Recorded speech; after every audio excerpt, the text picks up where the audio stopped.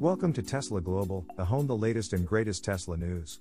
Today we take a look at Tesla's yoke under fire again, shows little benefit in new dismissive review, and also we look at Tesla unofficially tops J.D. Power's appeal study once again. If you would like to support the channel, press the join button next to the subscribe button to find out about exclusive benefits. Without hesitation, let's get into the video. Tesla's yoke under fire again, shows little benefit in new dismissive review. The Tesla Model S yoke steering wheel has not won over the writers at Consumer Reports, but then again, what at Tesla has? In another dismissive review of the yoke, CR's Keith Barry stated that the new Tesla will shows little benefit and has potential safety pitfalls. Following this scathing review of the Model S Plaid last week from Edmunds, controversy surrounded the yoke. Interestingly enough, Edmunds reviewers couldn't keep smiles from their faces while driving the Plaid Model S, but the yoke was considered a joke by their reviewers, and CR hasn't veered far away from that narrative in their new review of the steering wheel. After complaining about achy hands, Barry details Tesla's decision to axe the full-sized steering wheel for the yoke. Tesla swapped the tried and true round steering wheel for a flat-bottomed, rectangular yoke reminiscent of what pilots use to steer an airplane. A traditional circular steering wheel is no longer available on the Model S nor on the mechanically related Model X SUV, even as an option, he writes. CEO Elon Musk recently stated that the full wheel was ditched by Tesla because it was boring and blocks the massive center touchscreen.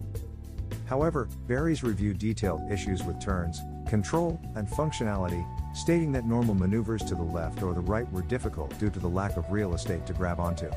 Add in a slippery feel to the wheel and a non-existent turn signal stalk, and it stumped the reviewer, even though vehicles are his expertise. Additionally, the yoke, which was used to set the track record at the Nürburgring in Germany last week, could provide some issues in an emergency situation, according to Jake Fisher, Senior Director of CR's Auto Test Center. I am concerned if I would be able to control the vehicle well in an emergency situation, Fisher said. Interestingly, many users of the yoke have not complained about the newly designed wheel. Not only is the yoke now preferred by Tesla as the manufacturer, but it is also completely street legal, and the NHTSA told Teslarati earlier this year that it was up to Tesla whether or not it should be included.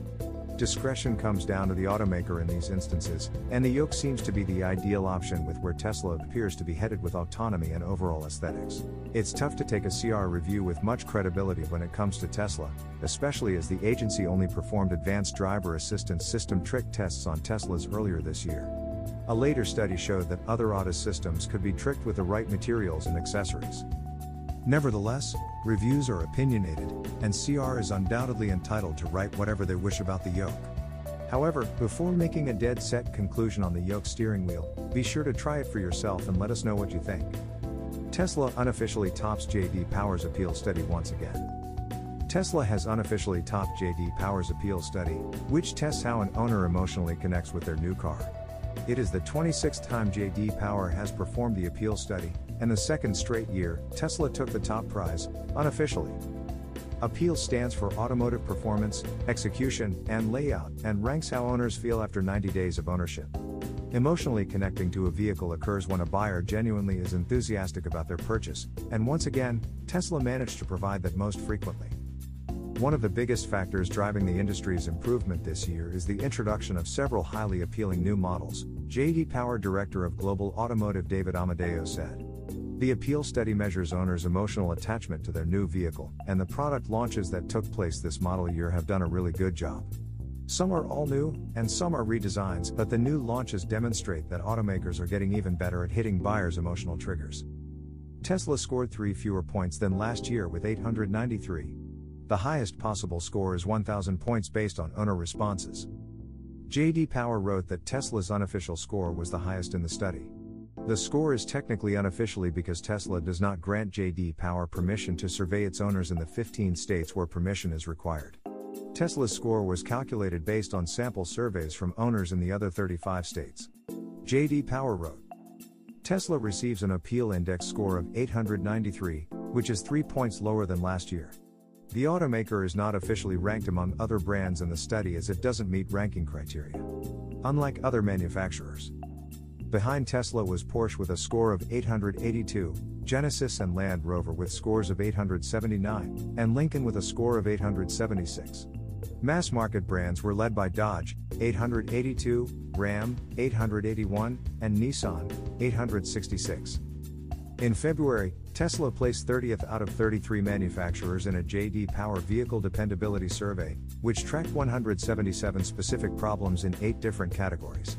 The survey showed Tesla had 176 issues per 100 vehicles. Once again, Tesla did not permit J.D. Power to perform the survey directly to its owners, but enough data was given through independent sources to give the company a qualifying score. Interestingly, the claimed issues from the Vehicle Dependability Survey do not align with the appeal study, as Tesla has once again topped the list. Tesla to work with global regulators on data security. Musk. Electric vehicle maker Tesla Incorporated, TSLA. Will work with global regulators to ensure data security, Chief Executive Elon Musk told an industry event in China on Friday. Tesla, which assembles vehicles for the Chinese market in Shanghai, has been under scrutiny in China this year over its storage and handling of customer data. Cars are being fitted with an ever-increasing array of sensors and cameras to assist drivers, but the data such equipment generates has also raised questions about privacy and security. With the rapid growth of autonomous driving technologies, data security of vehicles is drawing more public concerns than ever before, Musk told the World New Energy Vehicle Congress on the southern Chinese island of Hainan via video link. In May, Reuters reported that staff at some Chinese government offices had been told not to park their Tesla cars inside government compounds due to security concerns over vehicle cameras. Tesla sets up China site to store car data locally. U.S. electric vehicle maker Tesla Incorporated, TSLA. Said on Tuesday it had established a site in China to store car data locally, as automakers come under growing scrutiny over how they handle information collected by vehicle cameras and sensors. Tesla said in a Weibo post that data generated by all cars it sells in China, where it is making Model 3 sedans and Model Y sport utility vehicles, would be stored in the country. Tesla added it would expand its data center network in China. The company's shares were last down 0.7%. China, the world's biggest car market and the second largest for Tesla, is drafting rules to ensure the security of data generated by connected vehicles as their growing popularity fuels concerns about privacy and national security.